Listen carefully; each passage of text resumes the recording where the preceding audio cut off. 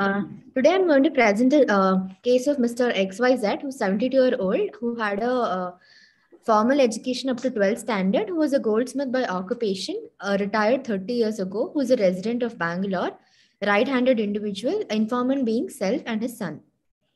He presented to us with complaints of weakness and stiffness in both lower limbs since 25 days, weakness and stiffness in both the upper limbs since 15 days, numbness in both lower limbs and upper limbs since 15 days, and neck pain since 15 days.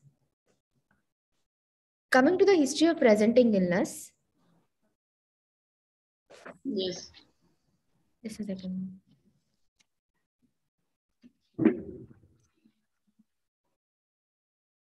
Patient was in his usual state of health 1 month ago when he developed weakness in the right lower limb 25 days back, such that initially the patient had difficulty in standing up from the edge of the bed, getting up from squatting position, and the weakness gradually progressed such that he had difficulty in gripping slippers eventually.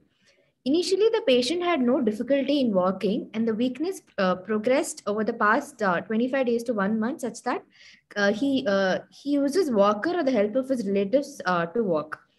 After he developed the weakness in the right lower limb, after another 2 to 3 days, the patient had the weakness in the right lower limb, such that he developed weakness. He developed weakness in the left lower limb, and the weakness progressed in a similar way as it progressed in the right lower limb. That is, initially he developed weakness of the proximal aspect and then the distal aspect of the limb. The patient also gives history of stiffness of both the lower limbs since 20 days. Currently, the weakness has progressed such that the patient has been bedridden.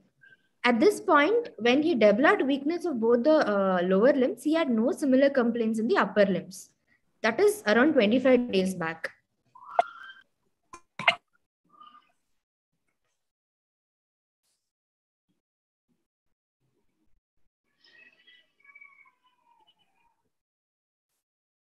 Patient associated with stiffness since the past 15 days, such that initially he had difficulty in mixing food and there was slippage of food between the fingers when he used to hold the food, which made him to use spoon. However, currently the patient is unable to hold the spoon as well and is being fed by the attenders. He also gives history of difficulty in holding objects. However, he has no difficulty to reach out overhead objects.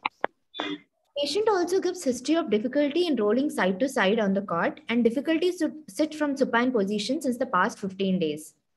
There was no history of twitching, no history of thinning of the limbs, and no history of any involuntary movements. The patient also complains of numbness in both upper and lower limbs since past 15 days. Patient also gives history of neck pain since the past 15 days, sharp shooting type of pain, which exaggerates on flexion of the neck and radiates to both the upper limbs, and there were no relieving factors. The pain has been increasing in frequency over the past 1 week. The patient does not give any history of loss of hot or cold sensation. There's no history of tingling or pins and needle sensation. There's no history of swaying while walking prior to this symptoms. There is no history of altered sensorium, loss of consciousness, headache, seizures, or any vomiting. There's no history of loss of smell, no history of blurring of vision or double vision. I'll continue, ma'am. Yes, I am hearing. I am able to hear, but some external noise is there. I don't know where it is coming from. No problem. I can hear. No history of loss of sensation over the face, no history of difficulty in chewing, no history of deviation of angle of mouth. There's no history of hearing loss, tinnitus, or vertigo. There's no history of difficulty in swallowing, or no difficulty in speech.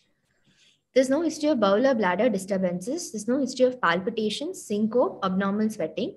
There's no history of any backache, no history of loss of appetite or loss of weight, no history of fever, joint pain, or rashes. There's no history of recent vaccination. There's no history of exposure to toxins in the recent past. There's no history of any high-risk behavior. Past history, the patient had history of blood transfusion in June 2022. There were 2 pins of blood that was transfused, but however, the details are not known. The patient had history of hemorrhoid 6 years ago, for which he was operated. There's no history of any other comorbidities. There's no history of exposure to TB in the past. Family history, there was nothing contributory. The patient consumes a mixed diet, appetite being good. The sleep has been disturbed due to the pain. Bowel and bladder habits are regular. There's no high risk behavior. So coming to the summary, Right elderly. now, does he have any bladder or bowel involvement now? Right No, now? ma'am. Okay. He's been catheterized after admission to the hospital because he's unable to mobilize. Other than that, prior to hospitalization, he does not give any history of bladder involvement. Okay. Sensations? Sensation, ma'am, he gives history of numbness, but he does not give any history of loss of sensation or Numbness is up to where? Numbness up to where? numbness. He says both upper limbs and lower limbs, ma'am. The Okay. whole of the lower limbs and upper limbs. Okay. So summarize, then we'll discuss. So, elderly gentleman with no known comorbidities presented with subacute onset, symmetric, gradually progressive weakness of the lower limbs, followed by upper limb weakness, associated with stiffness of all four limbs, numbness in all four limbs, and neck pain with no symptoms suggestive of cranial nerve involvement, bowel or bladder involvement, and no autonomic symptoms. Why did he have this blood transfusion? What was the cause for his need? Was it due to these hemorrhoids? No, ma'am. Hemorrhoids, they said he was operated around 6 years back. Recently, he did not have any history of blood in stools or any other history of any malina, but it was not evaluated, which was another outside hospital. There were no details that was available. Cause of the anemia is not known. Okay, so we'll start now. Apparently, you said that your patient's illness started slightly asymmetrically. Yes, it is ma'am. only Around 25 days. days. Onset to peak is less than 25 days. Yes, Maybe 10 days. Onset to peak is 10 days. Lower limb to upper limb. So it's fairly acute only. yes. It is 10 days disease. It started with the right lower limb. So in the right lower limb, you said that he had a difficulty in getting up from the side of the cot. Yes. And getting up from the floor, but the distal parts were okay. Distal part? Yes, ma'am. Initially, it was okay. Gradually, he started over the past few days, even the distal involvement also was there. He had difficulty even in gripping the chappal also. Okay. Gradually, So if something starts proximally, what are the things that will? It's a motor problem. Yes, ma'am. Apparently proximal. Apparently, we don't know, but it is the patient's complaint. Whether anything else restrained him, whether pain or anything, all those things we don't know. But if it is apparently a proximal weakness, at that time I am sure he did not have any pain over the back or hip or anything like that. So it is not due to a non-neurological problem, I suppose. No? No, ma'am. So because my teacher always used to tell, no, more than knowing neurology, always you should know what is not neurology. So everything that the patient tells, because it is a neurology presentation, we should not think it is neurology. What's not neurology, we should know. So we should always mention whether there was a pain, 72-year-old person, no? Whether he was unable, proximal, asymmetrical, no? Proximal means it can be LMN or EMN. So apparently proximal motor asymmetrical. So whether it is LMN or EMN. LMN, it may be at the level of roots.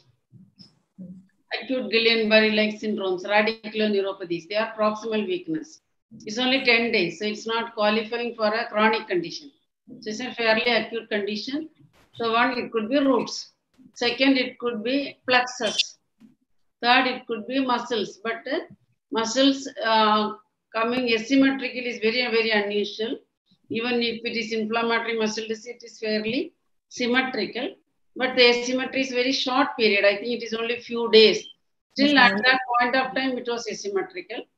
And third, it may be upper motor neuron. In upper motor neuron, typically, movement paralysis will affect the fine movements. So it is not due to movement paralysis. If upper motor neuron disorder is presenting with a proximal difficulty, it is not due to movement paralysis. We always tell Lower motor neuron disease, it is muscle paralysis, whereas upper motor neuron disease, movement paralysis. And movement paralysis means fine movements need most coordinated recruitment of agonist, antagonist, synergist, and fixator. So that is most important for the finest movement. So it will be the distal movement. If it is lower limb, if it is due to weakness, it will be distal. But if it is due to stiffness, it will be proximal. So these are so when somebody starts with a pure motor syndrome, which is asymmetrical and proximal, we will think LMN weakness or EMN stiffness. EMN weakness will not present with the proximal weakness. EMN weakness is a fine movement paralysis, so it will be distal only. So whether it is a stiffness that is manifesting as difficulty in getting up. What is the relevance? You see, supposing your power is good, it is having relevance, not at this patient because he progressed to complete weakness. But otherwise, somebody may be terribly disabled with fairly good power and stiffness is the one which is hampering. Then antispasticity drugs will be very useful, whatever may be the condition. But if it is the weakness that is paralyzing the patient, tone is beneficial. So some degree of tone is there, you can still stand on your tone. Even if the power is about 1 or 2, if you are stiff, you can stand. If you are flexible, you cannot stand. So for a weak person with an upper motor neuron disease, you should not treat spasticity. If you treat spasticity, patient is standing on his tone. You knock off the tone, also he'll become bedridden. But if the person's power is good and he is immobilized due to stiffness, such a patient, you treat the stiffness, he will benefit. So that is the relevance. So in this situation, if it is upper motor neuron, it is stiffness. And if it is lower motor neuron, it is roots or plexus or muscle, where muscle is least because it is asymmetrical. So this will be the possibility we are considering. And always we tell pure motor means it is,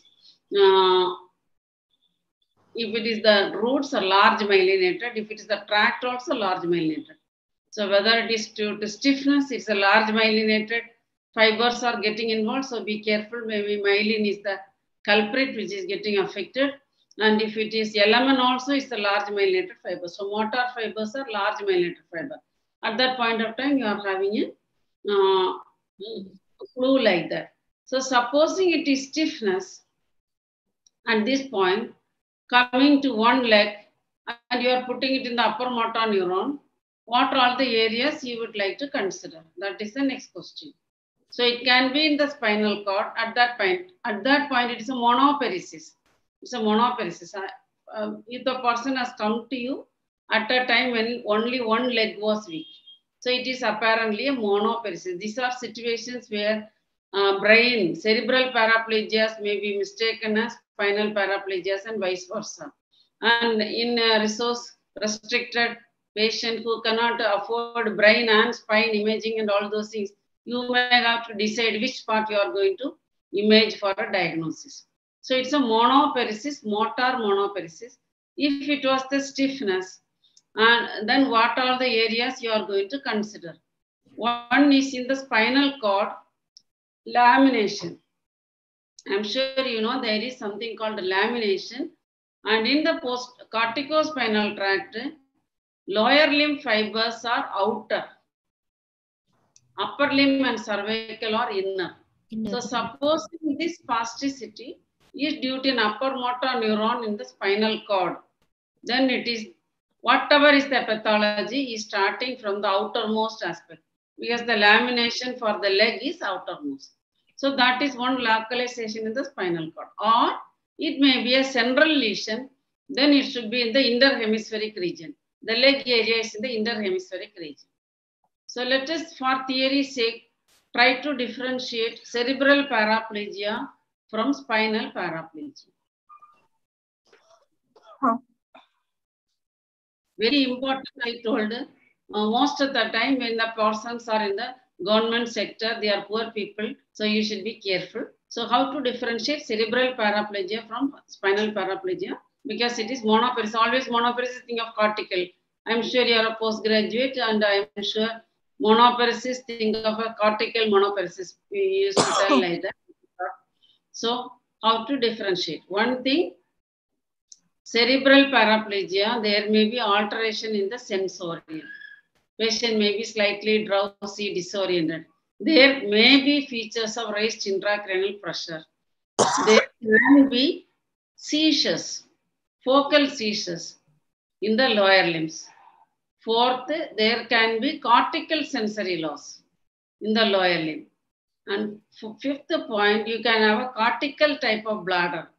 And patient may show frontal lobe behavior. He may look disexecutive, depressed. All the other frontal behaviors may be seen.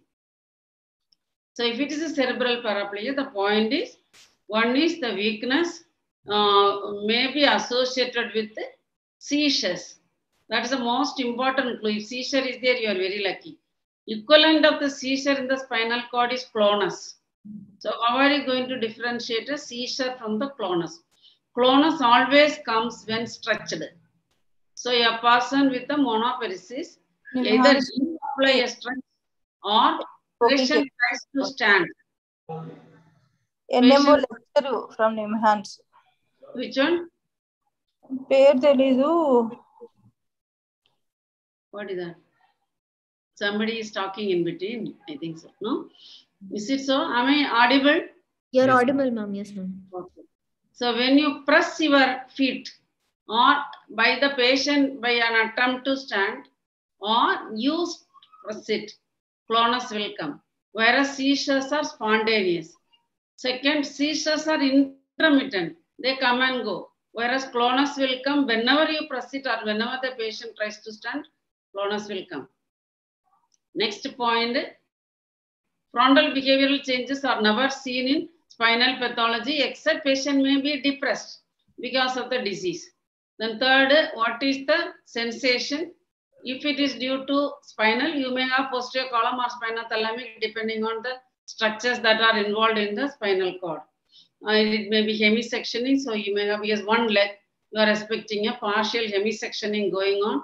So it will be posterior column on the same side, spinothalamic on the opposite side, Brown-Séquard cord-like phenomena. So you may expect when it is a spinal monoparesis. In a spinal monoparesis, you should look for whether the patient is telling or not. You look for opposite spinothalamic and ipsilateral posterior column. Whereas in cerebral paraplegia, you look for cortical sensory loss because motor homunculus. So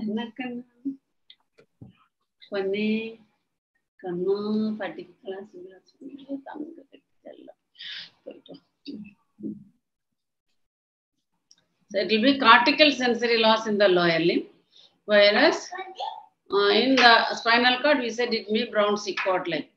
And third phenomena, very interesting thing in the homunculus, between the motor homunculus and the sensory homunculus. You know that the motor homunculus, the leg is below, represented from the hip itself in the interhemispheric fissure, whereas sensory part, it is below the knee only. So it can be terribly misleading. You will think something like subacute combined degeneration. This person has received some blood transfusion. So did he have a megaloblastic anemia? And is he having subacute combined degeneration? Because it will be paraparesis below the L1 or whatever level you are getting. And sensory will be below knee. Because in the interhemispheric fissure, the homunculus is very interesting. The sensory part is below the knee, not below the hip. You can go back and so it will produce a pseudo appearance of a peripheral nerve. Unless you start examining and elicit the reflexes, then you will know that the reflexes are exaggerated. Otherwise, sensory symptom will be below the knee. So cerebral paraplegia, there is a misleading red herring that the sensation will be below the knee. And in a context that patient has refractory anemia or whatever, and he need a transfusion, we may be tempted to think of a nutritional condition like subacute combined degeneration. Acute presentations are known in B12, and they can have frontal lobe behavior, encephalopathies. All these can happen. So we may mistake like that. Always remember this sensory loss. Then as I said, bladder will be a frontal bladder. What is a frontal bladder? It's an uninhibited bladder. So patient will pass urine anywhere he likes. But if you do the bladder complaint, pre-voiding phase is all right. Voiding is all right. He can void completely. There is no residual urine. Only thing, the social cognition is not there. So he will pass urine in socially forbidden areas. Whereas spinal bladder, if it is a upper motor neuron, you get generally, if it is a complete cord lesion, you get the automatic bladder. What is an automatic bladder? Automatic bladder will be pre-voiding phase, partial or complete loss of appreciation. Automatically, when the bladder fills about 500 ml, it will start emptying. Patient cannot control the midstream. Even if he wants to stop, it will empty that much amount. And at the end of emptying, there will be residual urine that results in post-voiding dribbling. So in the pre-voiding phase, patient has partial or complete impairment of sensation of fullness and pain. He cannot initiate micturition voluntarily. It automatically happens and automatically empties about 300 to 400 ml of urine. In the midstream, he cannot stop the micturition. At the end of micturition, there is residual urine and there is post-voiding dribbling. That is automatic bladder. So frontal bladder is different. Spinal bladder is different. So these are the points. So now we have a monoparesis.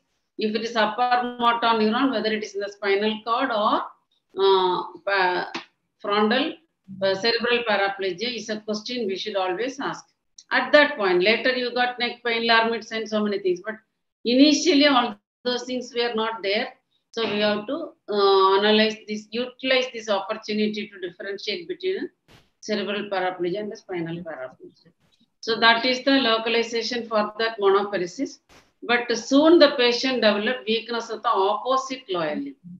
Yes. In a similar fashion. So opposite side also, it is the tone that got altered. That side also you said it is proximal.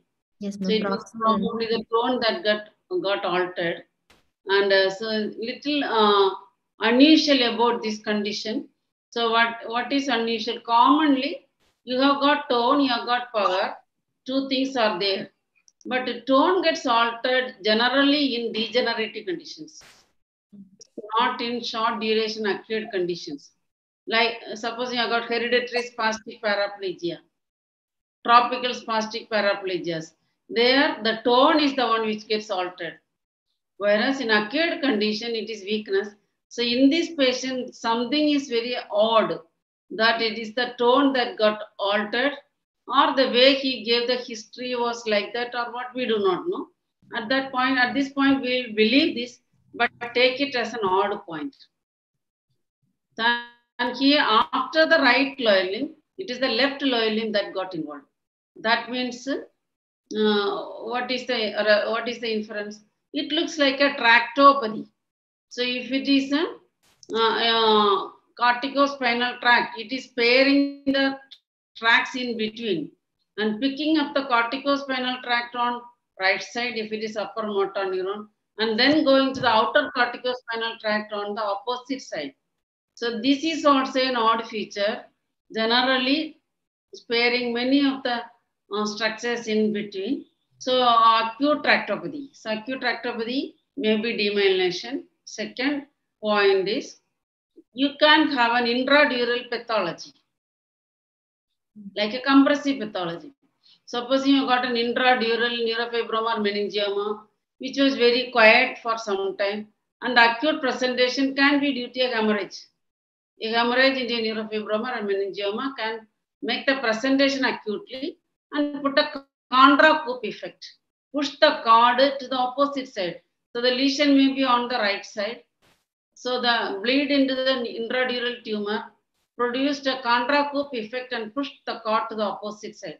So that is the second possibility. Single pathology, if you want to put single, it may be an intradural quiet lesion into which a hemorrhage occurred and it put a chondra-coup effect. and we tell that the pressure sensitive tracts are posterior column and corticospinal tract. And we say that ischemia produces involvement of the spinothalamic tracts and autonomic. So bladder, bowel, spinothalamic gets involved more severely in vascular lesions, whereas compressive lesions involve corticospinal tract and posterior columns. I'm sure you might have seen any number of cervical disc prolapse patients. They rarely present with spinothalamic. They will have spasticity, and when you examine, you might find some posterior column. Spinothalamic is the last thing that happens in cervical compressive myelopathy. So compression prefers posterior column and corticospinal. Ischemic insults like spinal artery occlusions or spinal arteriovenous malformation, embolizations in the spinal arteries, they all prefer the spinothalamic becomes more symptomatic, autonomic becomes more symptomatic, and so that is the way it is. So you can say in the intradural compression, acute presentation due to a bleed and contractile effect, or a tractopathy selectively picking up the corticospinal tract, and that to the lateral part more than the medial part. So that is happening only at the lumbar level. You cannot put the neck pain and correlate this, because this lesion did not go to the upper limb. It went to the opposite lower limb only. The second possibility, there is something called cervical paraplegias. So cervical paraplegias are again described in compressive lesions, cervical canal stenosis. Supposing patient is already having a narrow canal, a disc is coming, or some degenerative osteophytes are coming, because the outer fibers are the leg fibers. So that is cervical paraplegia. Cervical paraplegia, not paraplegia. So cervical paraplegia happens due to chronic canal stenosis. So these are the two things you will consider if it is lower limb, right lower limb, then left lower limb. If the patient has told right lower limb, after that I develop neck or upper limb, something like that, it is okay. But when he says it is right lower limb, then left lower limb, if you want to put the pathology in the neck, it has to be a chronic lesion. Lumbar, cervical canal stenosis. It was going on for quite some time. Suddenly patient became more disabled and became aware of that. That is one possibility. Second, a tractopathy involved in the corticospinal tract in the lumbar region. Third is a bleed into a mass in the lumbar region with contracture. So why I am considering cervical as a differential diagnosis when discussing a monoparesis? Because this was soon followed by neck pain, and onset to peak was only 10 days between the leg and the upper limb. So I would like to put that also as a possibility, a cervical paraplegia. But usually cervical paraplegia is a feature of compressive lesions in canal stenosis. So that is the way it is coming. Then you got the upper limb. Which upper limb came? Right upper limb. No, ma'am, he said both the upper limbs started together only. He could not exactly remember when, but he said both the upper limb weakness started together. Upper limb, you should be a little more careful. I just closed my door and my daughter went out. 1 minute.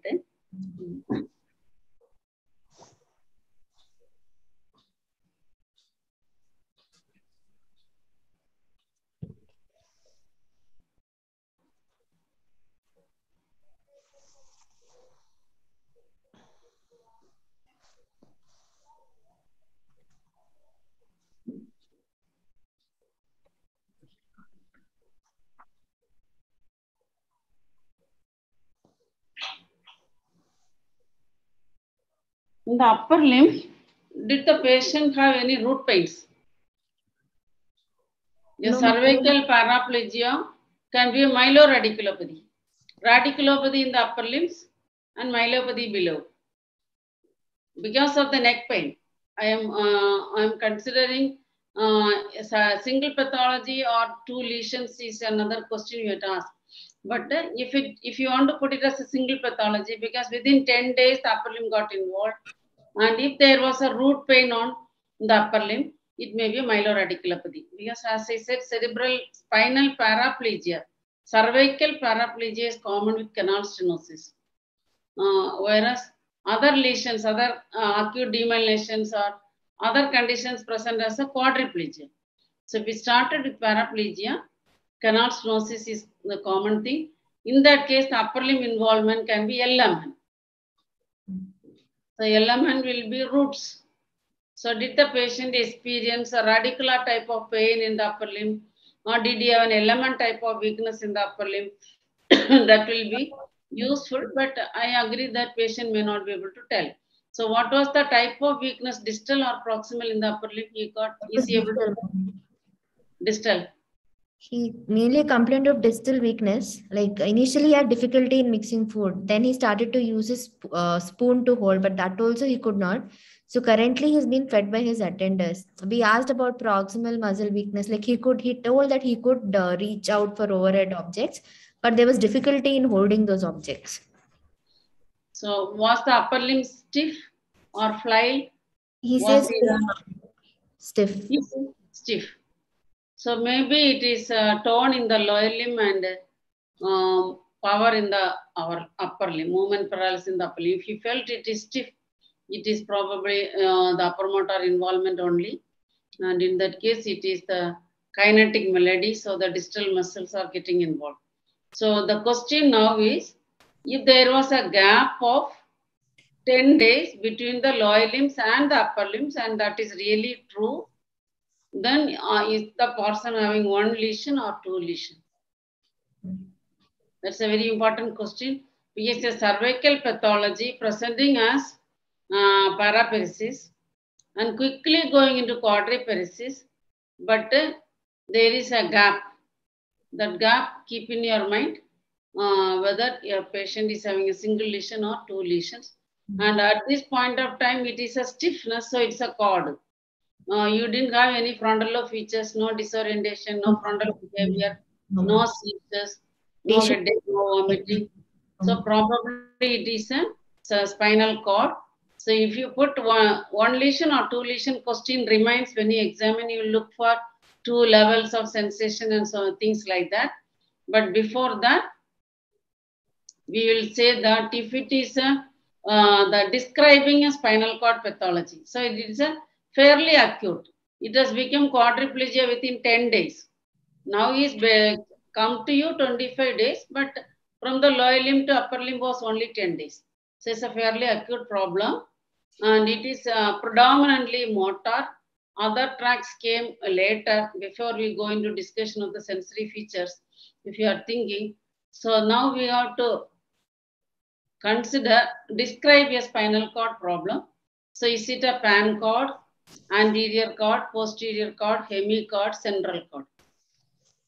Second, so what is the pan cord means one group of etiologies. Pan cord, all the tracts, spinothalamic, posterior column, corticospinal tract, spinocerebellar, all of them are getting knocked out. That is called pan cord syndrome. So supposing we think that this problem is in the cervical cord because of the neck pain and all. So what are the situations where you can get a pan cord syndrome? One is demyelination. He is 72-year-old person. So in this age group, the type of demyelination you are expecting is an acute disseminated encephalomyelitis. Adam kind of presentation. One, that can be pan cord. Second cause for a pan cord syndrome is you have got arteria cervicalis magna. You know that anterior spinal artery supplies the whole of the cord other than posterior column. Posterior spinal artery supplies only posterior column. So classical vascular syndromes are either anterior cord or posterior cord. Pan cord occurs in two levels. One is Adam-Key-Weiss artery in the lumbar region. Lumbar spinal cord. And arteria cervicalis magna in the cervical region. So does he have considering the age of the person, is he having a vascular condition where the arteria cervicalis magna is getting affected? That is pan cord.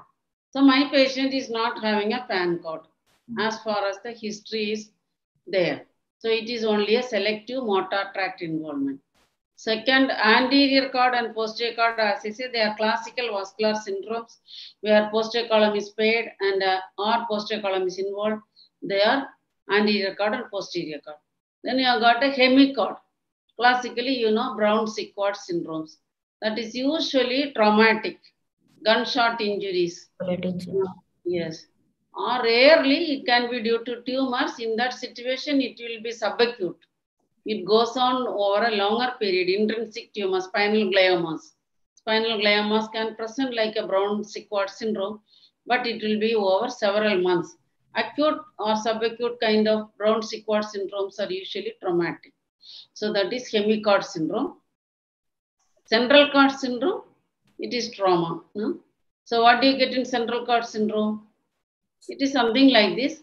Upper limbs, distal, lower limbs, whole of the lower limb gets involved. And there can be dissociated anesthesia.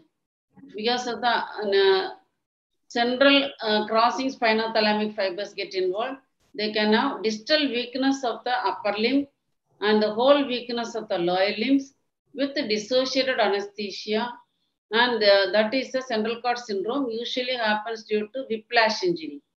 Supposing a person travels in a bus and he gets down before the bus stops, you get a dynamic injury to the spine. They are called whiplash injuries. So due to whiplash injury, you can get a central cord syndrome. But our patient is not fitting into pan cord, anterior cord, posterior cord, or central cord.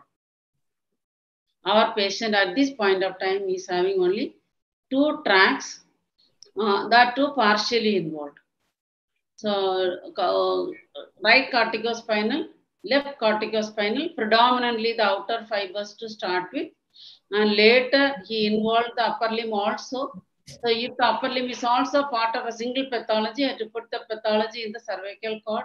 So it's a cervical cord selective tractopathy involving the corticospinal tract and very acute onset. So what is unique nature of the corticospinal tract? It is the most myelinated tract. So is it something to do with the myelination that is happening is the question we will ask. The second question, second symptom you told, patient developed neck pain. So the neck pain in a person with the cervical cord disease happens due to what all situations is the next question. So his anemia is disturbing me. Whether he had a leukemia or something like that, you see, we don't know. Because neck pain can be spinal subarachnoid hemorrhage. Supposing patient has got a bleeding tendency due to a hematological disorder, he can have a spinal subarachnoid hemorrhage that can present like a meningitis with severe neck pain and restricted neck movements. So that is one cause for neck pain. So whether bleeding in the subarachnoid space is happening, that is because of your past history of unexplained anemia and a senior person. So is he having a hematological malignancy? I will seriously consider for the neck pain. Second, neck pain can come from the pain sensitive structures in the neck. What are all the pain sensitive structures? It can be skin, it can be periosteum of the vertebra, intramuscular nerves, roots, and dura and arachnoid. So dura and arachnoid get involved in pachymeningitis. Then you can get leptomeningitis. You can have a root compression, and you can have muscle or vertebral pathology leading to periosteal problems. There will be. Then if you go into the tracts, it can be the posterior column or the spinothalamic tract. So these are the locations from where a person can experience pain. So supposing it is due to skin, what conditions you get skin pain in a person? So it may be a herpes. You see, herpes happens in patients who are immunologically compromised, and it can produce a lesion which can be invisible, and it can later present as a viral myelitis. It can be seen in the upper level. Unless you look for that, you may not pick it up. So what is the explanation given for this is von Economos encasement hypothesis. You might have heard of this hypothesis. Generally, any spinal cord pathology acutely happening in a immunologically compromised person due to whatever cause, not necessarily HIV, any other cause like leukemia, severe anemia due to other causes, whatever may be the situation, they can get it because dorsal root ganglia dorsal root ganglion is a sanctuary for the herpes virus. Once you get a herpes infection, varicella infection, some areas are sanctuaries. So one sanctuary is the dorsal root ganglion.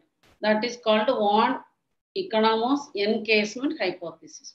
The virus remains, I'm sure you know that viruses, when they enter, there is something called attachment, penetration, uncoating. See, virus gets attached to specific regions by their specific tropism, and after they get attached, they uncoat, they remove their nucleocapsid, and then they get into the host nucleus or cytoplasm and turns off the DNA or the RNA to produce its own replication. So that is attachment, penetration, uncoating, then getting attached to the nucleic acid. So before that uncoating happens, the viral proliferation is arrested by the host defenses. So it remains encased there. So that is von Economos encasement hypothesis, and it remains encased in the dorsal root ganglion. Once the immunity breakdown, this will come up, usually at the upper level of the spinal pathology. So that can be infections, one cause, demyelination. Demyelination is the first cause, being the PR tractopathy. Second is the person having a infection which is starting at one point and then spreading, or is it a beginning of an ADA? These are the questions. And the skin kind of pain, you know, the cutaneous burning pain is what you get in preherpetic neuralgia. So patient will have preherpetic pain, you do not know. I have seen patients who come and tell that there was a pain there. I put hot water bottle or hot water bag and I got a scald. It will be usually the herpetic lesions. Patients think it is a scald because in the initial phase, the lesions may not be visible. So they put a hot water bag and they think it's a hot water induced blister. So that is one cause for pain coming from the skin as a pain sensitive structure. Vertebral pains due to metastasis, fractures, myelomas. So patient will have mechanical restriction of movement with the local tenderness. So vertebra and periosteum producing a pain like that. So vertebral disease producing a root pain. So root pain, as you know, it's a sudden shock-like pain radiating along the corresponding root with the precipitating factor and relieving factor. So precipitating factor may be coughing, sneezing, weightlifting, moving the neck, a very sudden shock-like. And if the person lies immobile, the pain goes away. That is a root pain. Then are you getting the pain from the tracts? What are the nature of the posterior column tract pain? One thing you told, Lermite sign. When the patient moves his neck, he gets a lightning-like pain. So it comes from the posterior column. So posterior column may be directly involved or indirectly involved. Posterior column pains were first described in hypertrophic pachymeningitis of syphilis. But later we know that even intrinsic cord lesions involving posterior column, like multiple sclerosis, all of them can present with Lermite sign. So Lermite sign, so this person's pain did not come from the skin, it did not come from the vertebra, it did not come from the root, it came from the posterior column. So posterior column was either directly involved or indirectly involved due to a cervical cord outside lesion, we don't know. And other features of posterior column pain, one is Lermite, second is lightning pains. Did you have lightning pains? So they are body pain, across the body pains, which do not respect the neural anatomy. That's why we call it as visceral crisis or thoracic crisis. So somebody will imagine that my patient's aorta dissected, or he had an MI, or perforation of a viscus. So that kind of pain which does not respect a neural pathway is lightning pain. Suddenly comes, strikes and goes. So Lermite pain, Lermite sign, lightning pains. You may have band-like sensation. A tight band is put in the thoracolumbar region, which also comes from the posterior column. Or you may get bizarre sensory symptoms in the hand and feet. The glove and stocking will be so asymmetric. In one leg, it may be up to the hip, another leg, it may be up to the ankle, like that. And and deep boring paresthesia. Because posterior column gets proprioceptive afference from the muscles and the bones. So these are the 5 manifestations. One is Lhermitte sign, lightning pains, band-like sensation, bizarre glove and stocking, and deep boring paresthesia. But in your patient, I think he had the Lhermitte sign, other things were not given in the history. Then spinothalamic tract is a pain and temperature tract. So it is taking cutaneous information. It is not having a spindle afference. Spindles are not carrying pain and temperature. So it will be a superficial, ill-defined, burning or cold feeling. So that is spinothalamic. So at this point of time, our patient seems to have a problem, probably at the cervical cord, whose onset to peak was about 10 days. It probably started in the outer pyramidal fibers in the cervical cord and then completely involved the whole pyramidal tract. Second, it probably involved the posterior column. So it is picking up the myelinated tracts. So whatever disease, is it having a vulnerability to pick the myelinated? So it's a tractopathy. It is not an anterior cord. It is not a posterior cord. It's not central cord. It's not pan cord. It's a tractopathy, and this tractopathy is fairly acute, very rapid, and it seems to involve the myelinated tracts. So the pathology may be demyelination. Supposing there is a gap in between the lumbar region and the cervical region, it is 2 levels. That we have to examine, then only we will know, looking for sensory clues and the element clues. Otherwise, it can still be explained by a cervical cord disease. But only odd feature is why it started on both sides from the outer aspect.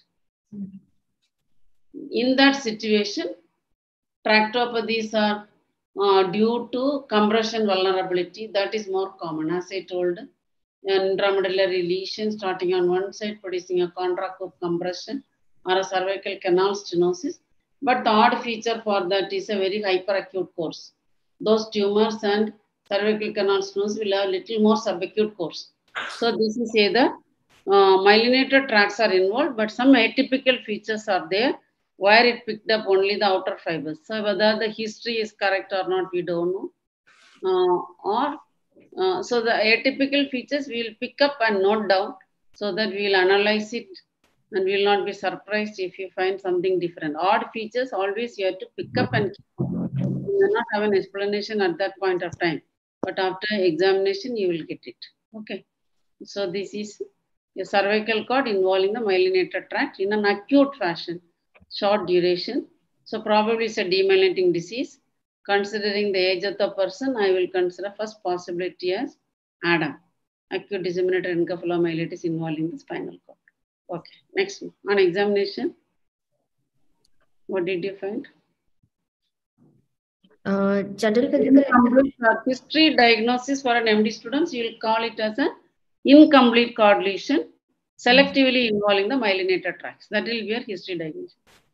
Okay. Then. General physical examination was normal, ma'am. There was no significant findings in the general physical examination. Any stigma of malignancy, any bleeding tendency? Nothing abnormal was reported in the general physical examination. Okay. Higher mental functions were normal. The patient was conscious, cooperative, well-oriented to time, place, and person. In cranial nerve examination, cranial nerve 1 was normal. In cranial nerve 2, the patient had a normal visual acuity and field of vision. The color vision was impaired on the right side, ma'am. He had impairment of the red and green color vision. Only on the right. Since birth? No, ma'am. No, ma'am. Before that, he could recognize. Here, when we checked the only on the right eye, it was it was impaired. The red and green. The left side was normal. So, is he sure that it was before normal color vision? Before that, he could read and watch television. Yes, normally we don't know, no, because we see people, he's a male, people who have impaired color vision would never have known what is normal red or like that. It is like seeing a red in the darkness. So, so two things you have to consider. Acquired color blindness. Is it an acquired color blindness? So color desaturation, in which part of the neuraxis you can get acquired, if it is acquired. Or is it previously present and a medical student never examined the patient, so he never knew it and he went on with his life. We don't know. If it did not demand such precise appreciation of color, he would have gone on. He would have never known. Or if it's an acquired color blindness, what are all the possibilities? Optic neuritis can be because the first thing, though the vision is normal, impairment of color vision, the first thing to occur in optic neuritis. So could it be? In optic neuritis, what happens first is acuity, because it is the papillomacular bundle. Optic neuritis, if it is happening, papillomacular bundle gets affected. That will be a central scotoma or a centrocecal scotoma. So it will be the acuity, severely impaired acuity, but peripheral vision will be good. Whereas color desaturation is very important for a retinal disease. Supposing you give thimerosal, chloroquine, he has received a lot of chloroquine for corona, which was distributed at that time. Or acquired color blindness is seen with the diabetes, HIV. So chloroquine or thimerosal or HIV and diabetes. These are situations you get an acquired color blindness. So color desaturation is usually not the first feature in optic neuritis. It is acuity loss. So we will see what it is and how to, other important things are there. You have, supposing you have a compressive problem, it is red. If you have a vascular problem, all colors go. Suppose you have got a vascular pathology involving the visual pathway, all colors are involved to the same degree. If you have a compressive problem, it is usually red more. It is called by a rule called wholeness rule. Wholeness rule. Wholeness rule says that supposing you have got a progressive red color involvement, look for a compressive pathology, either in the optic chiasm, optic tract, supracellular pathways, radiation. So any visual pathway, red color is maximum involved, means it is compression. All colors are uniformly involved, means it is vascular. It is blue or green if it is toxins. So that is called coldness rule. So it is olden times when these MRI and other things are not that easy. These are the clues by which you look for a compressive problem. So is it an acquired color blindness? We will keep it in our mind. In that case, we will carefully look at retina. Is he having a retinal problem in addition to optic nerve? So our field of vision is normal. So did you check the field with the various colored objects or what objects?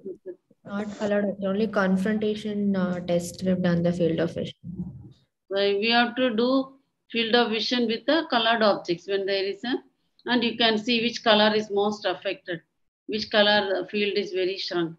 Color vision impaired and impaired in one eye you written. So and in that case only one eye, no? Light Yes, reflex present. right side. Indirect present. Light reflex is present. That is again not a feature of optic neuritis. You see, your early loss of light reflex is a feature of, you have you will have either Marcus Gunn pupil or straight away impairment of light reflex, whereas color vision is impaired, light reflex is preserved. Fundus shows pale optic disc. In this case, I will think it is a neuroretinitis. There is a thing called neuroretinitis. You have got a pale disc. That definitely means optic nerves are involved. So what are the types of pallors you get in the optic disc? So that we'll see what is happening to our patient. You get primary optic atrophy, chalky white. So chalky white, if it is a primary optic atrophy, it can be nutritional, it can be chronic compression, it can be toxic, it can be sequelae of an old optic neuritis. Supposing it is post-papilledemic optic neuritis, optic atrophy, you get a nasal pallor and it will be a dirty pallor because papilledema had been there and papilledema resolved and that dissolution produces some kind of a dirty color and the nasal part, the vessels are more prominent. So papilledema is always more prominent on the nasal side. So nasal pallor more than temporal pallor and the pallor is not chalky white. It is a dirty kind of pallor. And then you have got a cup will be usually blurred. Whereas in primary optic atrophy, the physiological cup will be very deep. Then you took for another kind of consecutive optic atrophy, where you get a dilute honey-colored disc, which you call it as a waxy pallor. So if it is a retinal disease and which is producing consecutive optic atrophy, it is a waxy pallor or honey-colored disc. Or you can get a quadrantic pallor. That is typically vascular. One quadrant is more pale. You can have a bow tie pallor, vertical bow tie, horizontal bow tie, quadrantic pallor, nasal pallor, temporal pallor. Temporal pallor is post-neuritic optic atrophy. Post-papilledemic is nasal and blurred disc margins is post-papilledemic and waxy pallor is retinal disease. So in this patient, the unique features are color desaturation, normal pupillary reflex, and slightly pale disc. I will think of a neuroretinitis in the right eye. Left eye, hyperemic. So did you measure the disc swelling? Because he's a hyperemic disc with everything else being normal. You see, whether it is a pseudo hyperemia. Hypermetropic disc is hyperemic looking. So what all the other things you look for in the disc in that eye on the opposite eye? Disc swelling you should measure. Senior person, no, he may be having hypermetropia. Hypermetropia will produce a hyperemic appearance. Why I am thinking you should pick up those odd features? Because everything is normal. Pupil is normal, color is normal, everything is normal. Only hyperemic looking disc. So whether it is a hypermetropia, everything else is normal. Because of that reason, you should be careful. So you measure the disc swelling. When you say hyperemia, you are telling there is some disc swelling. So you can measure the disc swelling. If it is more than 3 diopters, it is papilledema. If it is less than 3 diopters, it is hyperemia. And if it is normal, it is normal. So whether there is a swelling at all, if it is a hypermetropic disc, when you measure, there will be no swelling. It is correctable with glasses and there is no swelling. So you should measure the disc swelling. That is usually done with ophthalmoscope. You can go to a peripheral vessel and keep on adjusting your ophthalmoscopic power till you see the vessel very clearly. Then come back to the disc margin and adjust. At what point the disc margin becomes clear and at what point you saw the vessel clear, you subtract. That gives the disc swelling. You see? So you can see whether there is a real disc swelling or is it only a refractory error because pupil is normal, yes, everything else is normal. Second, hyperemic disc, if it is papilledema, what you will look for? Venous pulsations. So papilledema produces obliteration of venous pulsation. In the retina, it is the veins that pulsate, not the arteries. It's a passive transmission of venous pulsations. Through the, because venous pulsation, veins are large, venous pulsations are visible. Arteries are also pulsating only, but you are not able to measure the arterial pulsation. You are not able to see, it's not visible. It is a small... one appointment.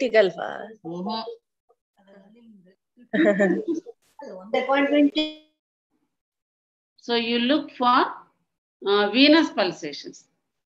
Venous pulsations are impaired means the hyperemia may be papilledema. Then you can look for patterns line. Around the disc you find retinal folds. So disswelling with retinal folds and diopter more than 3 diopter swelling, absent venous pulsation, that hyperemic fundus becomes papilledema. Swelling less than 3 diopters, venous pulsation normal, peripapillary region normal, visual acuity impaired, pupil is sluggish, that is optic neuritis. Whereas hypermetropia, nothing else will be there, will be false appearance of hyperemia. So what is happening? We need little more data. On the right side, probably it's a neuroretinitis. Okay. What is the clue that you get from neuroretinitis? What all conditions you get neuroretinitis? One common condition is vasculitis. Second is paraneoplastic syndromes. Third is drugs and toxins. No? So these things you keep in your autoimmune disorders. Because your patient had some anemia. So is there any malignancy hidden somewhere? We don't know. Which are capable of producing neuroretinitis. So we'll keep it in our mind. Okay. Then. Cranial 3, 4, and 6 were normal, ma'am. The extraocular movements were full on both the sides. There was no ptosis on the nystagmus. The trigeminal nerve, it was normal. Both the motor and the sensory component was normal. Cranial nerve 7, the facial nerve was normal. The muscles of facial expression was normal. The taste over the anterior 2/3 of the tongue was normal. Cranial nerve 8 was also normal. Okay. Cranial nerve 9 and 10, the position of the uvula was central. The gag reflex was normal. Cranial nerve 11, the trapezium, sternocleidomastoid mustard were normal. And the tone of the tone, movements, and power of the tongue were normal, and there were no fasciculations that were seen. Okay. Coming to the motor system, ma'am, the elderly gentleman was lying comfortably in the bed. The upper limb was flexed, the position, attitude of the limb, the upper limb was flexed at the elbow, wrist, and the metacarpophalangeal joint bilaterally. The lower limb was externally rotated at the hip and flexed at the knee. And there was flexor spasms that were seen during examination. And there was no visible wasting that was seen. The bulk was kept flexed at the elbow. That yes, means elbow, wrist, and that flexion is stronger than extension. extension. No? Yes. Extension is by what segment? C7. Flexion is by C5. So that is called Broadbent's law.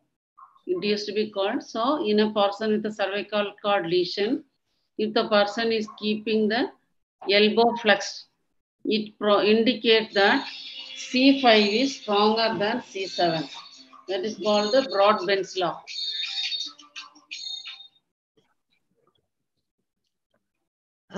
The tone, both the upper limb and lower limb. Probably, by looking at the posture, the level is around C7. Because Broadbent's type of posturing of the upper limb.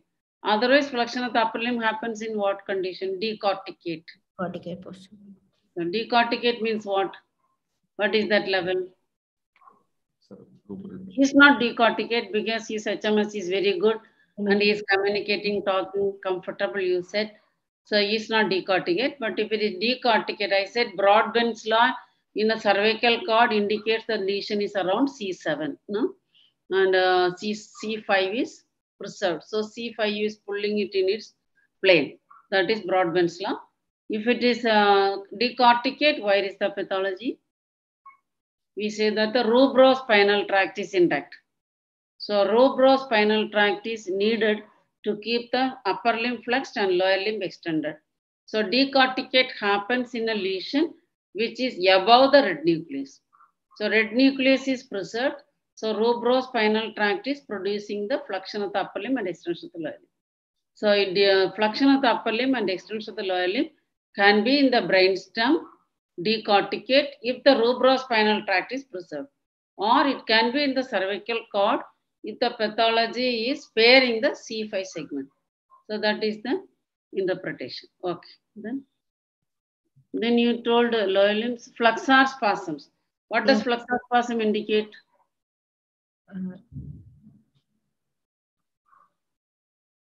Why do you get flexor spasms? Usually, if in UMN lesion, if there's paraplegia and flexion, we see flexor spasms, ma'am. Like yes, where do you get? So it is natural, no? When the flexor tone is more, paraplegia fluxion will happen. No? So why do you get that paraplegia fluxion? And extrapyramidal tracts will be involved. Very good. What are those extrapyramidal tracts? Rubrospinal tract, reticulospinal, and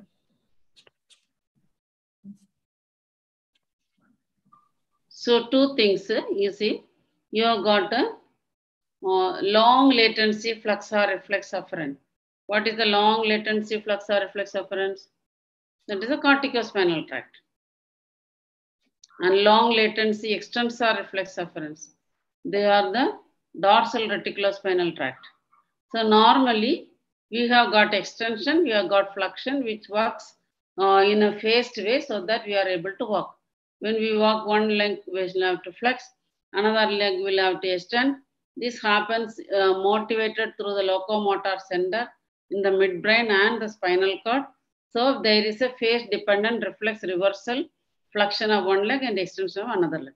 That is mediated in the adult with a long latency flexor reflex afferent, that is the corticospinal tract, and long latency extensor reflex afferent, that is the dorsal reticulospinal tract.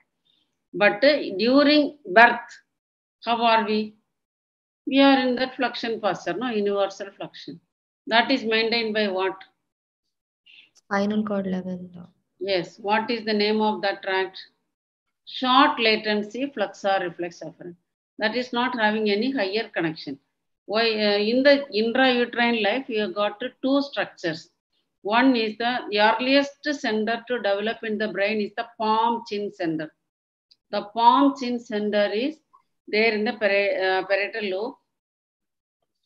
That is keeping the palm and the chin approximated. Child is like this, no? So the child will have to occupy very little space inside the uterus. So palm chin center is there. So there is a palm chin center in the parietal lobe which keeps the palm and the chin approximated like this. And short latency flexor reflex afferents in the spinal cord. Brainstem has not myelinated. So long latency extensor tone is not developed. So intersegmental reflex. It's an intersegmental reflex which gets suppressed when the child turns over, stands and starts walking. You see, normally you are like this. Now, when the child is born, I'm sure you might have seen children in your gynecology ward. When they are born, they are like this. No? Their cortex or brainstem has not myelinated. Still, why are they like this? It is because of the intersegmental reflex, which is called SRA, short latency flexor reflex afferent. So short latency flexor reflex afferent and the palm chin center is responsible for keeping the normal intrauterine posture. So if you lie down like that, you cannot turn over, you cannot sit, you cannot walk, you cannot do anything. So slowly, the long latency flexor reflex afferent will suppress the short latency flexor reflex afferent. So it becomes a phased one. You put in phase the extensor tone and work in collaboration. You don't anymore need only flexion, you need extension. So extension comes to the dorsal reticulospinal tract. It is the brainstem. And they work in collaboration with the long latency flexor reflex afferent, that is the corticospinal tract. So flexion and extension will go on. So once these two tracts are cut off due to whatever pathology, preservation of self and species, we tell no. So this is a universal flexion for preservation. Supposing some predator is attacking, insect is attacking, they crawl, no? The worms and all, they crawl. So it becomes a primitive reflex. So you go into uninhibited short latency flexor reflex afferents which have been inhibited long back. When you are turning over, by 4th month itself, short latency flexor reflex afferents are completely suppressed by the long latency flexor reflex afferents and the dorsal reticulospinal tract. So whatever pathology is causing damage to these two long latency tracts will disinhibit the short latency flexor reflex afferents which are for preservation of species, a primitive reflex which does not need any of your brain. Normally we don't like crawl down when we see an insect. We will run away or we'll try to kill the insect, no? Something like that. That comes through the higher order functions to preserve one species. So when all this is not connected, when the spinal cord is not connected with the cognitive centers, this decision does not take place. So go into like that. Now when the child is born like that, when you live very old people also like that, no? So very, very old, if you live up to more than 90 years, slowly you go back to that posture. It is because of the brain atrophy, cognitive voluntary movements getting slowly impaired. And again, species has to be preserved. That is the ultimate goal of life, to preserve. So that goes into that reflex posture, which does not anymore need. So flexor spasm indicates severe damage to the pyramidal and extrapyramidal tracts, so that short latency flexor reflex afferents are released. And they are putting the patient into the reflex posture, which is normally seen at birth. You see? So you have got a neuroretinitis in the right eye, and you have got a corticospinal tract posterior column with disinhibited short latency flexor reflex afferents in the spinal cord. That indicate a relatively bad prognosis for recovery. That means there is complete suppression of spinal flexor tone and extensor tone, so that the short latency flexor reflex afferents are released. So that is the mechanism to explain the flexor spasm. Clear, no? Yes, ma'am. Okay. So that much severe involvement of the motor tracts in the spinal cord has taken place. Okay. Then There was spasticity in both the upper limbs and lower limbs, ma'am. Coming to the power, at the shoulder joint, there was slightly reduced power, ma'am, bilaterally around 4/5. The elbow joint and wrist joint, we were not so sure about the exam. Elbow joint was 5/5, ma'am. The wrist joint, every time we went to examine, the patient went into flexion. So we are not sure about the power at this.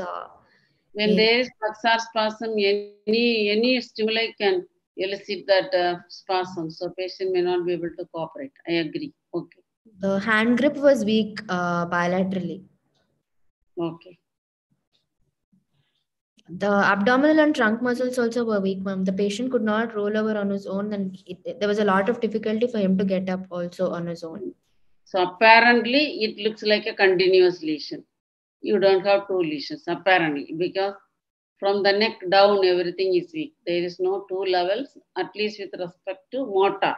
Yes. But the lower limbs bilaterally, the power at the hip joint, knee joint, and ankle joint was 1/5, ma'am. There's only hardly any movement that was seen. Coming to the reflexes, the superficial reflexes, corneal conjunctival reflexes were present. Abdominal reflex was absent. Bilateral plantars was extensor. The deep tendon reflexes, bilaterally, the biceps and triceps were 3+, ma'am. Supinator, again, it was difficult because he could not relax the muscles. So it was a little difficult to assess the supinator jerk. Okay. The knee jerk was 3+ bilateral, ma'am. Ankle jerk was just elicitable. It's just 1+. Does he have severe tendacles contracture? What all situations you get to this kind of depressed angle jerk in the presence of spasticity? One, there can be associated peripheral neuropathy. Mild peripheral neuropathy may be there. Or second, they might have already gone into tendacles contracture. Already patient is having so much of flexor spasm. So if he has gone into a contracture due to the altered tone, then the angle jerk will be sluggish.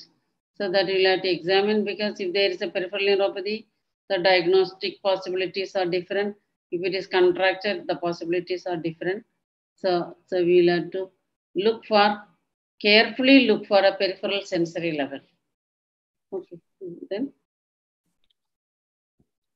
The sensory system, ma'am. The posterior column, the vibration and fine touch was absent below the acromion process. That is below C4, it was absent. The joint position sense, it was absent distally, ma'am. Both the fingers and toes were checked, so it was absent. The crude touch was absent below the level of C4 dermatome. Both pain and temperature also was absent below C4 dermatome. And gait we could not assess, ma'am. Gait could not be assessed here. Okay. Not make the patient. Pain and temperature is also affected on examination. Yes, ma'am. So it apparently it's a pan cord. Only thing the bladder fibers, whether they are involved at this point of time, we do not know because he has been catheterized. Maybe that is involved. How will you know whether the bladder is involved? We tell that many times they are very early catheterized. So we may not know. We can pull at the catheter and elicit the bulbocavernous reflex. You see? So, and see whether that reflex is brisk or it's absent. That will point us to know whether it is an upper motor or lower motor involvement is there or not. Bowel, how is the bowel? Bubble, he now he is able to, ma'am, like he is able to tell that he is able. I mean, he has the urge to pass motion and all. He has no complaints with that. Okay. Or maybe the autonomic fibers are not that much involved. That we can. He never had any blood symptoms or hesitancy, precipitancy, nothing. No, ma'am. Like what happened was initially when he had the lower limb symptoms only, he got as he had the lower limb symptoms, he got hospitalized. At that moment only, because he had difficulty in walking, he was catheterized. So we are not sure whether he had any bladder symptoms later on. Okay.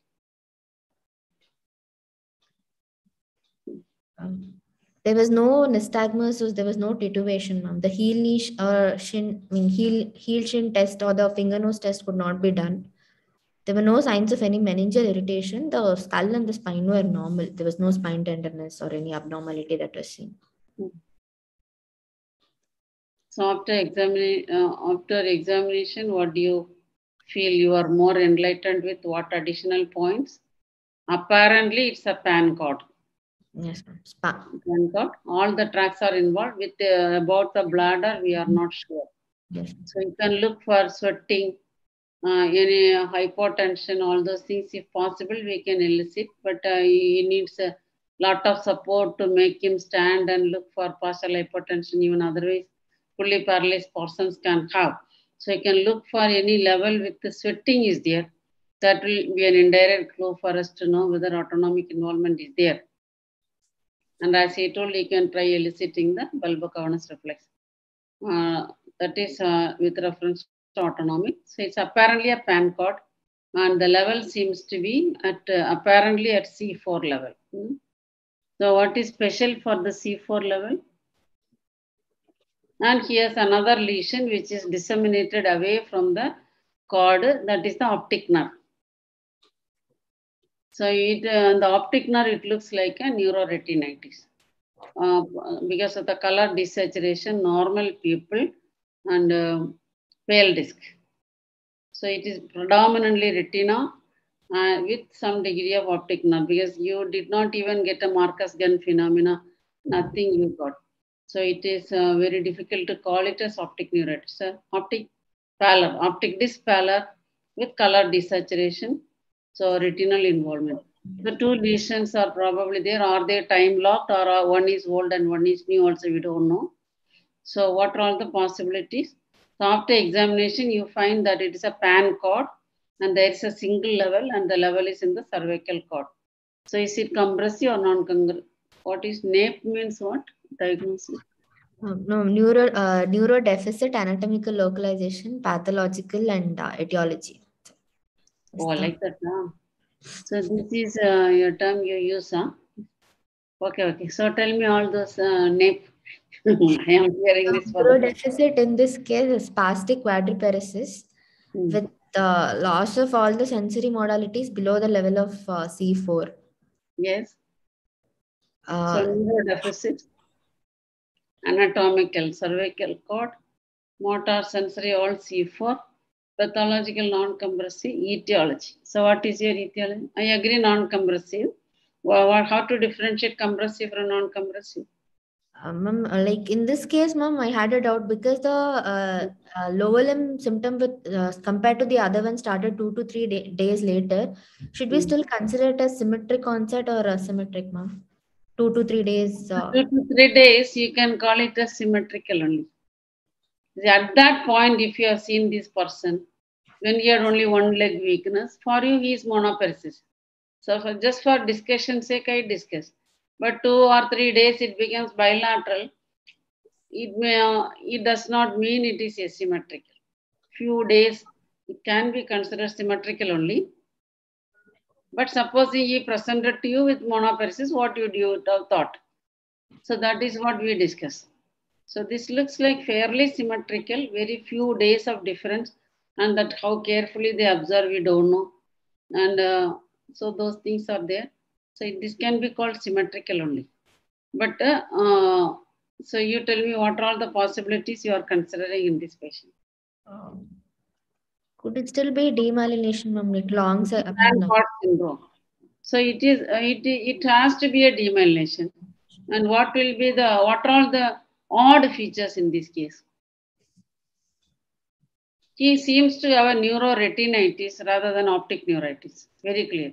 Spinal cord demyelinations can be acute disseminated encephalomyelitis, where you can have only spinal cord, brain, or all can be involved. But the term used is ADAM, spinal form of ADAM. Second, are you dealing with other demyelinations like multiple sclerosis, NMO, all those questions? We will try to answer now. Why we will consider, what you will consider. Third, we are having a retinal involvement, probably, with the secondary involvement of the optic nerve. So that also seen in, not typically seen in primary demyelinating disorder. So supposing we think of, this looks like demyelination, we have started with the myelinated tracts. And then completion of pathology, it involved the less myelinated tracts. That is what it looks like. From the history, it looks like it picked up the myelinated tracts. So it has to be demyelination. Started with the large myelinated tracts. So supposing I tell this is late onset MS, what you will see? One thing, there is a condition called late onset MS. When it happens beyond the age of 50, it is called late onset MS, and it has got a very poor prognosis. But that you will consider if you find disseminated classical MS lesions when you are imaging Dawson's fingers, multiple small lesions, spread over, silent lesions. So that's an exclusion diagnosis. Late onset MS is a very exclusion diagnosis.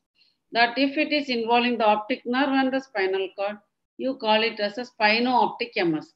Typically seen in Asian patients, younger age group, females. So younger female, second decade or so. And the optic nerve is classical optic neuritis. It is not that the people will be normal and not even Marcus Gunn phenomena, acuity is normal. Some color desaturation you find, slight pallor, no. And it is usually one eye, that is okay. So MS, young spino-optic MS is called Asian form of MS. Young female, patchy lesions radiologically, one eye can be involved more than the other eye, and it is optic nerve, not retina. Pupil and acuity will be impaired. Third, you can think of a NMO spectrum disorder.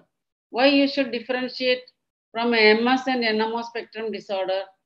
Again, that is little later. NMO can happen little later than MS, not in the second decade or late first decade like that, or juvenile MS is also there.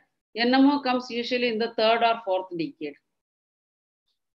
That is one. Second, you should recognize, and it involves both optic nerve more than single nerve. So both optic nerve involvement is more common, usually fourth decade, and they can present with long segment spinal cord involvement. And the importance of knowing is interferons and glatiramet, none of those drugs work in NMO. So if you call NMO as spino-optic MS and treat with interferons, patient will lose money and he will not improve. So that is the relevance one. So as I told, NMO is usually fourth decade, both optic nerve, imaging you see long segment lesions, and in the optic nerve also you will find long segment lesions, and they can have area postrema or midbrain involvement, and it does not respond to interferons, and it is the spinal cord gray matter. Unlike MS, which is a disease of the white matter. So it is periventricular gray, it will start and then it involves the white tracts.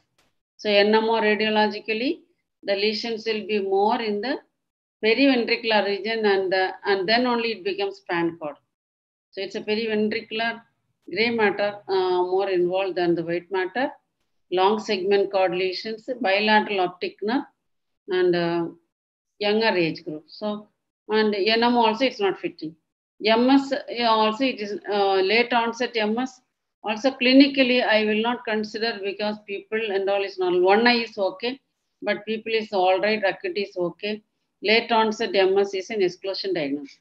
So considering the anemia, apparent neuroretinitis, and an Adam-like spinal cord in an elderly person, I will always like to consider a paraneoplastic demyelination as my first possibility in this patient.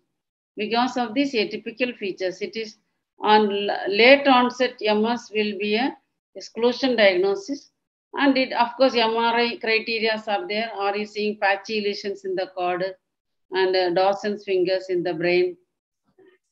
And retina not involved, it is optic nerve and oligoclonal bands are positive. So like that, by excluding other conditions, but anemia needing blood transfusion, very late onset, and starting partial cord syndrome, and apparently neuroretinitis one eye. My first diagnosis will be a paraneoplastic demyelinating syndrome, where you get neuroretinitis. Retinal involvement is typically described in paraneoplastic syndromes, retinopathies, no? Very typically described in paraneoplastic syndrome. So it is an Adam-like picture with neuroretinitis. That is my first diagnosis. The probable etiology I will consider, I will look for an occult malignancy. And if that is excluded, other possibilities with odd features, I will consider. Okay. So show me the investigations now. Another point I wanted to tell about C4 is C4 can be a false level due at cranial. It's a long segment lesion, very long segment, I think. Hyperintensities are seen from around C2 throughout the cord. And when you see the axial cuts, it is still showing some, in some regions it appears partial, but rest of the regions it is pan cord. Okay.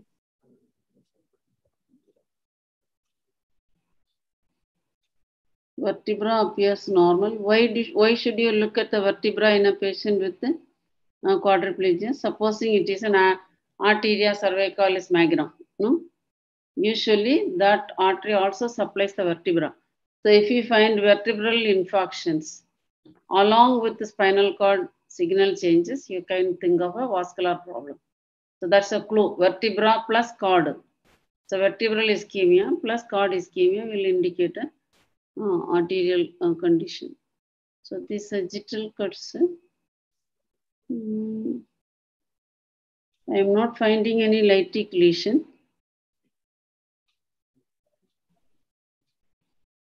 in the vertebra.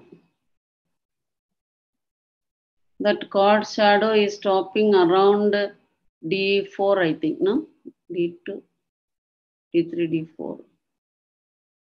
C2, C3, C4, C5, C6, C7. 1, 2, 3, 4. Up to D4, it is there.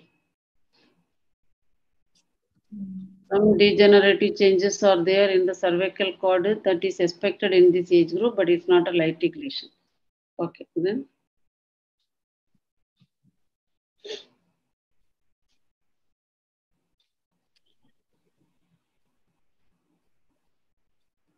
Okay, other systemic examinations all normal, ultrasound, abdomen, X-ray chest, are they all normal? Yes, ma'am. What is this? Anti-amphysin, negative, negative. So autoantibody is all negative or anything is positive? No, And because of the demyelinating pattern, NMO was also sent, ma'am. And aquaporin 4 was positive. Emoji was negative. You see, this is an odd feature. Yeah, long segment cord lesion is okay. Age group and the fundus findings are not typical. You see, so only thing it is maybe you can call it as a spectrum, because initially when these aquaporin antibodies were introduced, they were considered very specific. Now we know that it is not that specific. It is seen in a wide group of conditions. Only thing you are not going, this looks like a monophasic illness. So I will not call it as an NMO spectrum disorder, because what neurology, most neurologists will insist that laboratory should be only an adjuvant to the clinical picture. So clinical picture, how are you going to explain his anemia needing blood transfusion long after his pile surgery is over 6 years ago, and he is having a myelinated tract involvement. His age group is 72, and he has an unilateral eye, whereas NMO you get bilateral eye. And you have got a retinal problem that is evidenced by the normal pupil color desaturation. Slightly pale disc is the only evidence for an optic nerve. You are not having a classical optic neuritis. Classical optic neuritis is acuity loss with centrocecal scotoma. And NMO, it will be bilateral. All these odd features, a postgraduate, we will pick it up. Then only we will learn. You see, we should not blindly believe. Even Charaga in the 3000 BC or 300 BC, he has said blindly do not believe anything. So you are a postgraduate, we will pick up all the odd features. My patient had anemia which needed 4 units of blood transmission, means with severe anemia. And second, it started with the at the age of 72, and unilateral eye, that is not optic nerve also. So just because one antibody is positive, it is not a typical NMO. It is not at all typical. So you will keep it. You will say that I will put it into the spectrum, because the antibodies are now seen in wide variety of conditions, not specifically the classical NMO that was described. Classical Devick's disease, I will not consider that's a female dominant disease. 4th decade, it can involve midbrain area postrema and bilateral optic nerve. So, okay, this is positive, that's okay. But clinically, you will not discuss like that. And it will, if at all that antibody positive is true and not false positive, you can put it as a spectrum, not a classical NMO at all. I will still look for even though your antibodies are negative for neoplastic workup, I will still keep a watch and look for a coming up malignancy. Okay. So you are putting him on steroids, huh? Yes, how are you going to treat the patient? We give us pulse. They have given, don't give oral steroid. No, ma'am, these are methylprednisolone pulse and ambulatory, do good physiotherapy. Plexus spasms, you can, if the limb is still spastic, you can try some antispasticity agents, because he started with spasticity. And keep a close watch, whole body PET, if you can afford, you can do blood smears, myeloma band, all those things, I think you should do. I will not call it as a classical NMO at all. All these odd features, I always tell, no, hard signs, soft signs, and odd signs. Hard signs are cervical cord lesion is there. That is the hardest thing. And it happened at the age of 72. That's also a hard thing. It never happened before, no? Whereas soft sign is the eye and the NMO antibody. Soft sign is the eye and the NMO antibody. And the odd feature, why is the eye showing normal pupil, normal acuity, and slight pallor of the disc and color desaturation. So, an odd feature. So, retina is involved.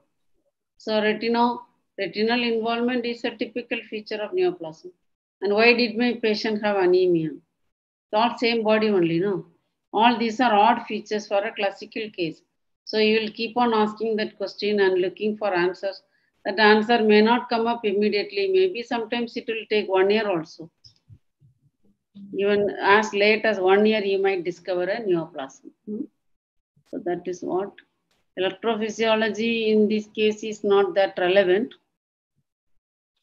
You have found the conduction velocities are normal. So because it is an upper motor neuron lesion, you are not expecting anything. Okay. Then? Yes, ma'am. Ma'am, we have a doubt, ma'am. Like, is it possible that the patient can have intact temperature but loss of pain sensation, ma'am?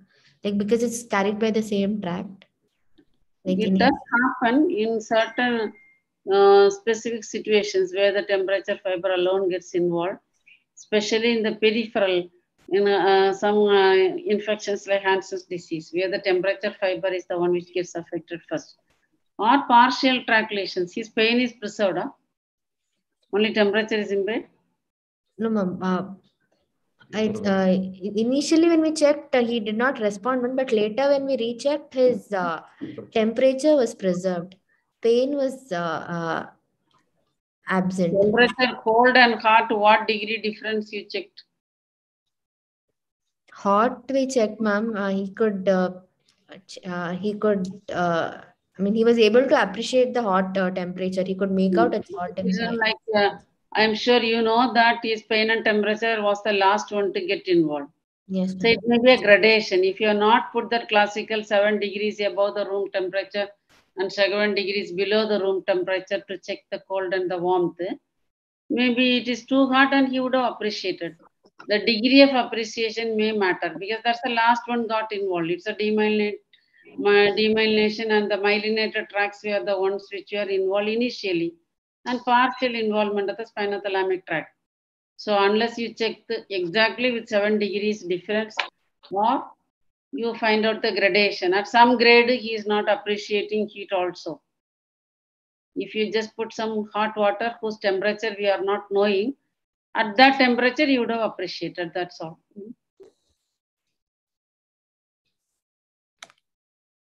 Yes, ma'am. Yes. Any other question? Good, it's a good case. But I always tell, no, when we are students, we'll try to pick up always put hard features, soft features, odd features. Hard features you take for localizing and diagnosing. Soft features can be fitted into any diagnosis. So soft signs you will set aside. You will not make a diagnosis with the soft features. Odd features will give you novel diagnosis. That novel thought process may have to wait in a transverse plane at a cross-sectional time. You may not get the clue, but keep watching, keep following the patient. Ma'am, I had one question, ma'am. Yes, ma'am. Ma'am, does demyelination usually initially cause selective tract involvement followed by Pankot syndrome, or can it present itself with Pankot syndrome? No.